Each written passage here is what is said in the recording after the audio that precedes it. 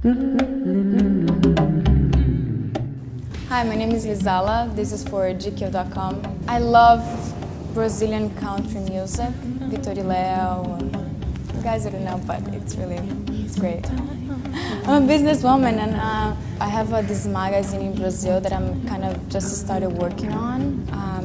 I give beauty tips, the magazine, so the girls in Brazil can follow me and can follow what's going on in New York City, in London, Paris. I always do something. I hate to be home doing nothing, just wait for things to happen in my life, so I always do something creative. Anybody can date me. Doesn't need to have a good career. It needs to be interesting, it's smart, good kisser, good hands as well. I always wanted to be a doctor.